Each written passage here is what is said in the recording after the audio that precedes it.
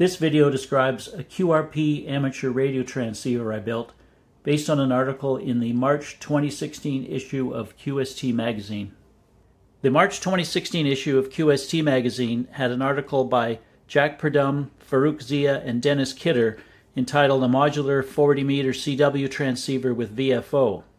It describes a project to build a simple single-band ham radio transceiver that supports CW Morse code sending and receiving, putting out 2 to 3 watts of RF power. It features a VFO and LCD display controlled by an Arduino Nano microcontroller. It's built around the design of a direct conversion transceiver called the 49er, which was a crystal control transceiver designed by Wayne Burdick and Doug Hendricks for the NorCal QRP Club.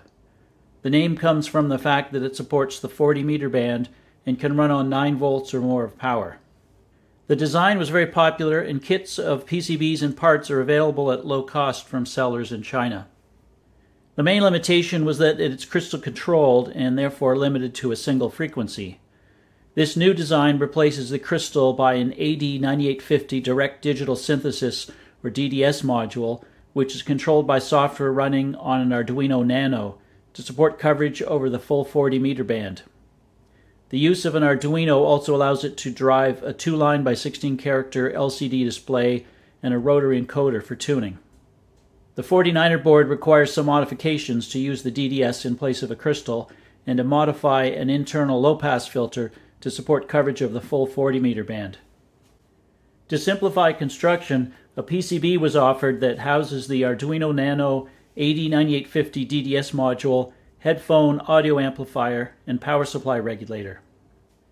I ordered the DDS PCB, a 49er kit, DDS module, LCD display, rotary encoder, and other parts needed to build up a unit.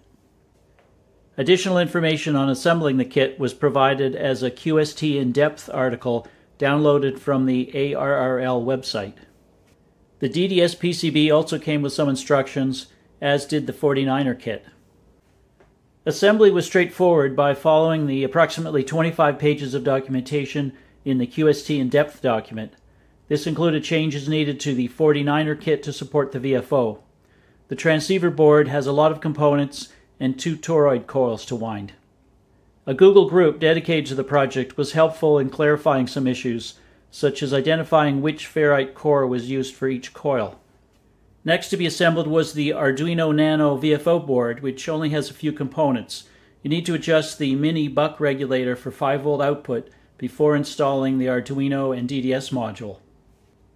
Finally, you need to connect the LCD display, rotary encoder, headphone, code key jacks, and power connectors. I initially wired and tested it on a bench before installing it in a suitable case. The software provided as an Arduino sketch is compiled and loaded onto the Arduino Nano over USB using the Arduino IDE. For maximum tuning accuracy, you can set a calibration factor in the code so that your DDS module is very close to the indicated frequency as measured by a frequency counter or accurate receiver. I did this. Operation of the unit is simple. After turning it on, the frequency is indicated on the display and can be changed by turning the rotary encoder.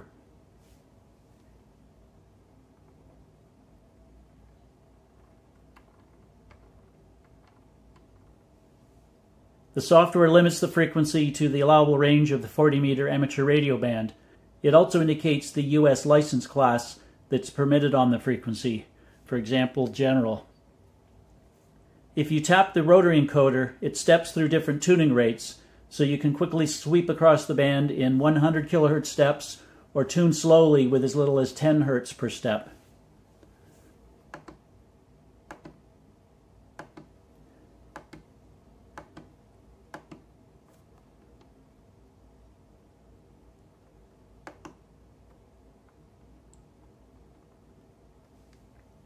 The Arduino sketch I'm using has some additional features made by me and others.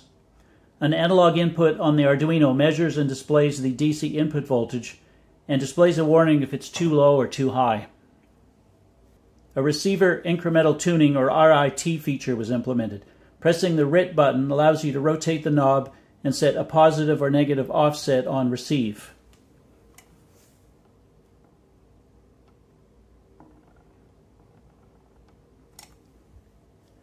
Without this, the transmit and receive frequencies are the same, making it inconvenient if the station you're talking to is zero-beated on your frequency. Transmit is indicated by an asterisk on the display, as well as an LED on the Arduino. If the unit's idle for some time, the LCD backlight is turned off to save power until a knob, button, or key is pressed.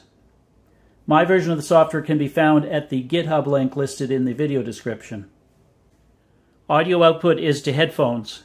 There's no volume control, so I use phones with an internal volume control. To transmit, you attach a code key or keyer. The unit will run from 9 volts to 13.8 volts DC.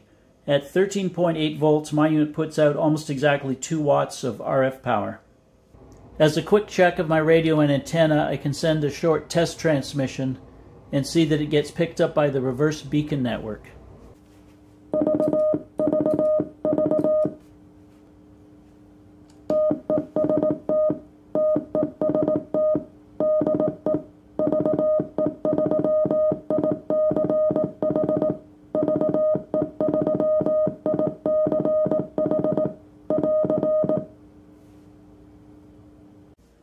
This project is a little old, as I didn't get around to making a YouTube video about it until now. I think it's still of interest, although it may be a little harder to find all the required parts and information. Sensitivity is good, although it's not highly selective when the bands are active. You could improve it using an off-board audio filter such as this one if desired. As it's a direct conversion receiver, you can also receive single sideband transmissions if you want, although you can only transmit CW. With only 2 or 3 watts of power, it's definitely a QRP rig, and contacts can be challenging. I hope to use it for portable operation during field day or a Parks on the Air activation. To close the video, I'll show some on-air signals I received, including both CW Morse code and single sideband voice transmissions.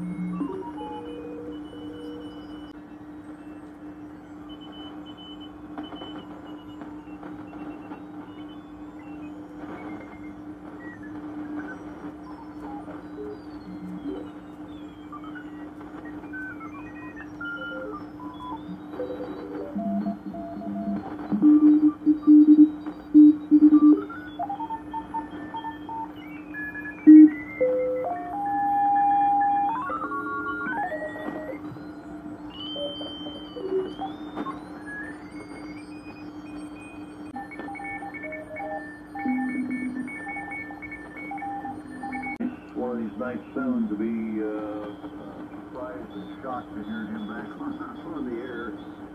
But the summer's getting away, so, you know.